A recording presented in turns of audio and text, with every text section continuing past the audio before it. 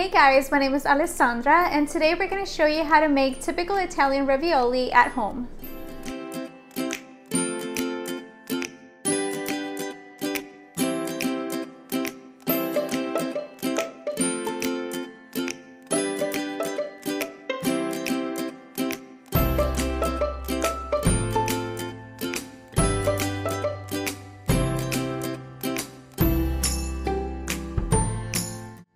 Start by boiling half a pound of spinach. They will serve as part of the filling.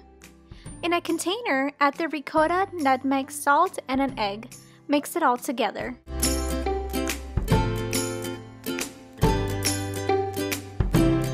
Cut the spinach and add it to the mix. And also add a pinch of salt. It depends on how salty you might want it. On top of that, add some shredded cheese and mix together. For the fresh pasta, mix all-purpose flour with flour 00. Making a small hole in the middle, add 6 eggs and mix it all together.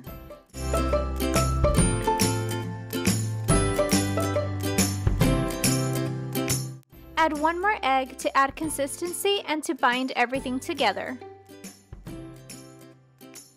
Mix and roll the flour until it becomes a smooth and round shape. Store in the fridge for about 10 minutes. Meanwhile, start boiling the water for the pasta and making a sauce of your choosing. After a few minutes, the flour should be ready. Start cutting the ball by 1.5 inches. This will be used for the pasta itself.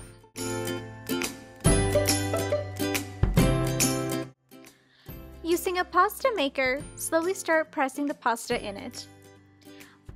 Fold the pasta again and pass it in the maker. Repeat this step until the pasta is long and smooth. Continue this step until the pasta is gone. Leaving about a finger apart, add 1 spoon of the filling on the pasta.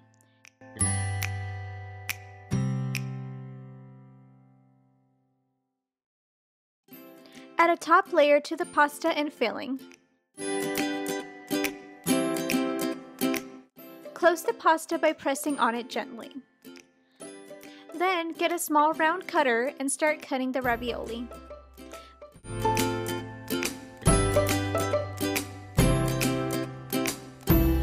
By this time, the water should be boiling.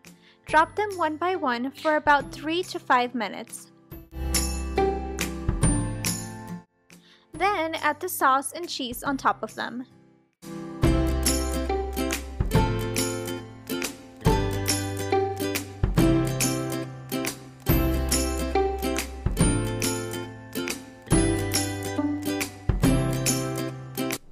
I hope you all liked that video recipe. If you would like to see more or if you have any questions, make sure to comment below.